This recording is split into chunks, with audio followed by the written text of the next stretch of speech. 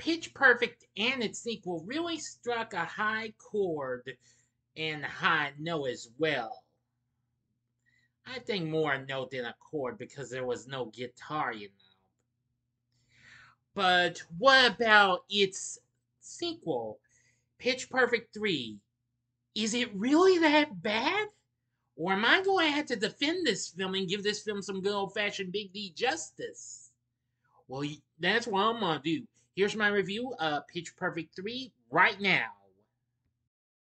Big D's Entertainment Rankings and Reviews.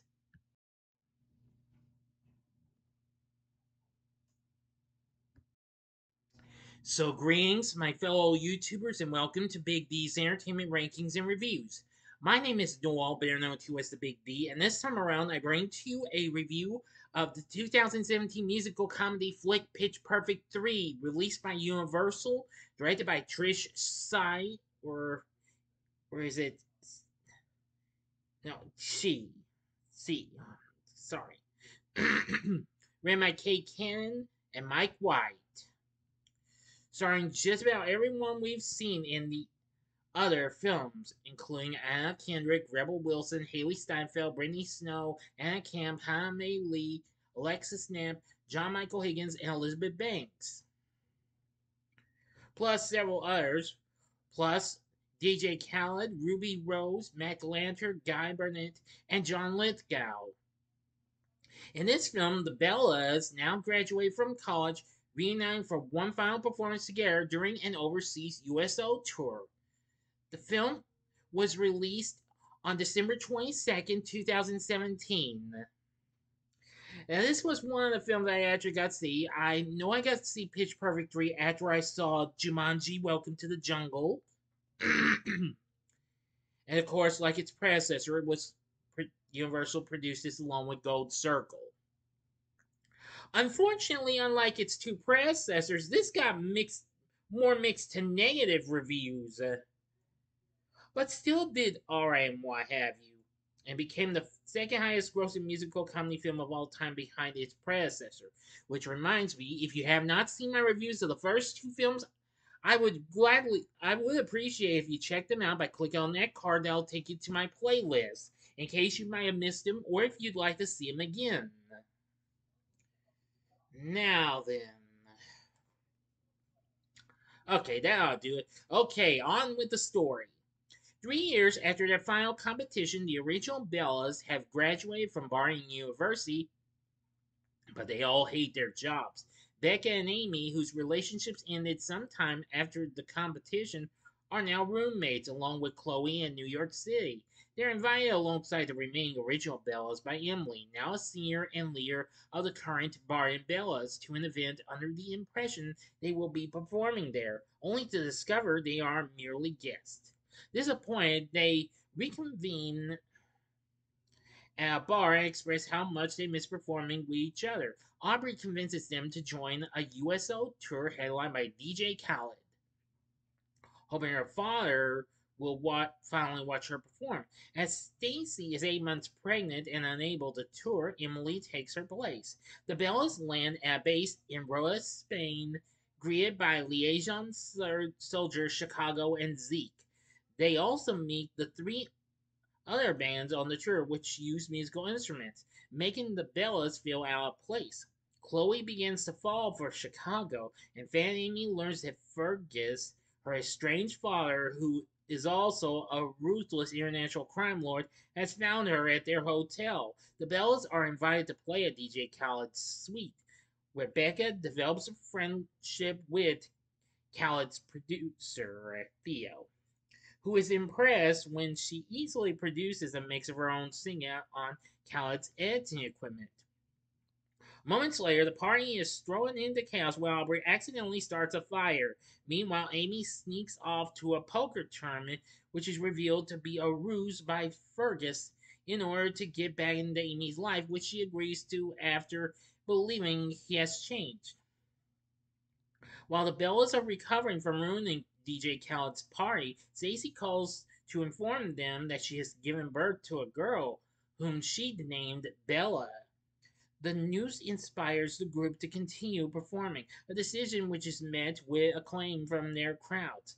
Fergus and Amy gradually make up until he accidentally reveals that he is only trying to acquire her $190 million offshore account created by Amy's mother, causing her to disown her father. Meanwhile, DJ Khaled asks Becca to open for him without any the other Bellas. Becca declines the offer and returns to her room and doesn't tell the group she was asked. Yep. Now then, I'm gonna go ahead and go to the final act plus ending. So, you know the procedure. You have 5 seconds to stop this video. Go to the description box below and fast forward to the time below. If you've seen the movie already, please continue.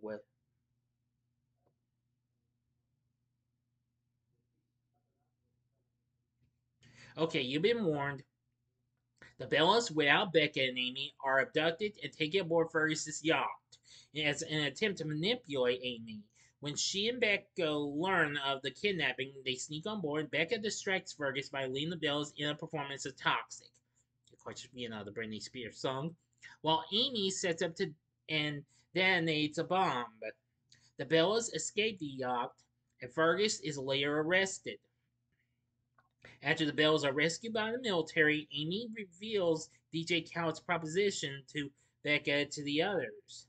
They encourage her to take the chance, agreeing that it is time to move on with their lives. They know they will stay connected to each other as a family. At the USO's final performance, Becca opens for DJ Khaled, then brings the Bellas on stage to sing their final performance, Freedom 90. Gail and John, the public announcers when the Bellas originally competed, have filmed a Bella documentary, only to be appalled when John realizes they didn't record the Bellas' final performance. Now the Bellas' lives are improving. Amy uses her new bankroll for tributes to singers named Amy. Aubrey works as a birthing coach. Flo's juice cart becomes an international brand. Chloe gets into vet school. Cynthia Rose enlists in the USAF flight school. Emily returns to Barton into her songwriting. Lily reveals that she was quiet because she was possessed by Satan. The bomb snapped her out of it. Her real name is Esther. And starts a relationship with DJ Dragon Nuts.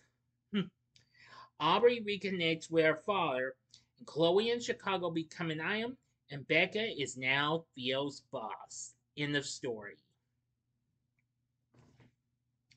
So, what did I think of Pitch Perfect 3? Well, let me put it to you this way. I feel like this film's very underrated and what have you. I can't understand why in the kind blooming world some of y'all hate it. Well, true, it's not as long as its previous two installments, but overall I thought it was fun.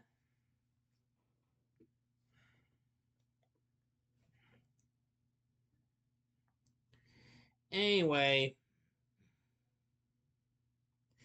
oh yeah, I almost forgot. I also saw Star Wars: The Last Jedi. Excuse me, apologies, I forgot about that. Oops.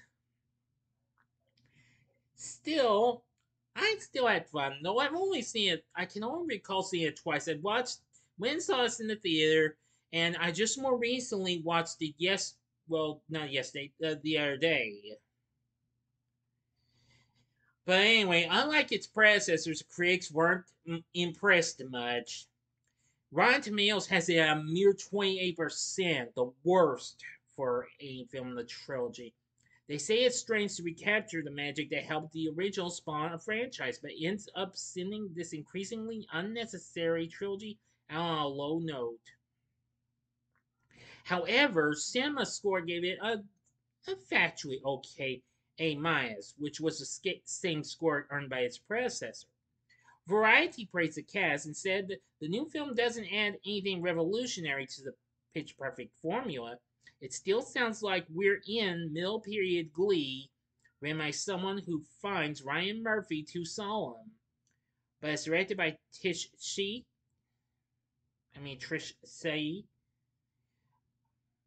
The movie is bubbly, it's fast, it's hella synthetic clever, and it's an avid showcase for the personalities of its stars. Now, see, I agree with that. The Hollywood Reporter wrote, what started out as a charmingly offbeat comic premise has inevitably degenerated into the sort of crass commercialism that probably would make the Bells themselves turn up their noses. But anyway, with the Variety review, I absolutely agree. I don't care what y'all think. I had just as much fun with this as its predecessor. Sure, it does blend a few other things like a little, surprises and a little action and thrills and what have you, but who cares? I had fun with it. So enough said about it. Now, of course, Anna Kendrick won the Choice Movie Actress for Comedy at the Teen Choice Awards. Hailee Steinfeld and Rebel Wilson were also nominated for that, and was also nominated for Comedy Movie. But can't remember who won though. I don't stay in touch with those awards. Anywho, it still did fine. Despite getting dissed by everybody, the film, however, did well, making $185 million worldwide against its $45 million budget. Now, it had a soundtrack release, and I'm gonna say that was really good too. It's just so incredible. It has all sorts of fun-filled tunes and what have you. So, I'm gonna say it was just fine. Now, while this was intended to be a trilogy, there has been talking about a fourth one, but well, we can't really guarantee you that and what have you. So let's not jump into any just in cases or something like that. But anyway, I don't care what anybody else says. I have fun with Pitch Perfect 3. I don't care what you say. Because as always, we're all entitled to our own opinions. Thank you very much. For our cast, we have Anna Kendrick as Becca, still good as before. Rebel Wilson as Fanny, very good. Of course, Hailee Steinfeld as Emily, good as well. Brittany Snow as Chloe. Anna Camp as Aubrey, all good. Hailee Lee as Lily, aka Esther. Esther Dean playing Cynthia Rose, and Chrissy Fit as Flo. Let's see. And we have Ruby Rose in this. Before she was the original portrayal of TV's Batwoman, as the leader of an oddly named band called Evermoist. The lead singer of this group named Calamity. Alexis Knapp is back as Stacy. She's good still. We have Kelly Jacko as Jessica and Shelley Regner as Ashley. To our Bellas, very good. Matt Lanford played Chicago. He was good. Guy Burnett played Theo. Not too bad. Of course, we have John Michael Higgins and Elizabeth Banks once again playing John and Gail, the commentary makers, and what have you. And finally, John Lithgow as Fergus. Well, I'm gonna say he was fine, what have you. So, a little, I don't know. I mean, well, he'd be more funnier when he appeared in another sequel, Daddy's Home 2, which came out a little after this. But I'll save that for another time. So Pitch Perfect 3, it might be a last call, but it does have its issues, but nonetheless, I find this film to be very underrated and fun and what have you. So enough said. Would I recommend it? I'd say a one-time watch would be worth it. That especially goes if you're a hardcore completionist. So, what did you think of Pitch Perfect 3? Let me know in the comment section below. If you liked the video, click the like button, subscribe, and be a part of the Big D Nation. Join me next time when I bring to you the next episode of my Do You Remember series, and I'll be talking about Maxie's World.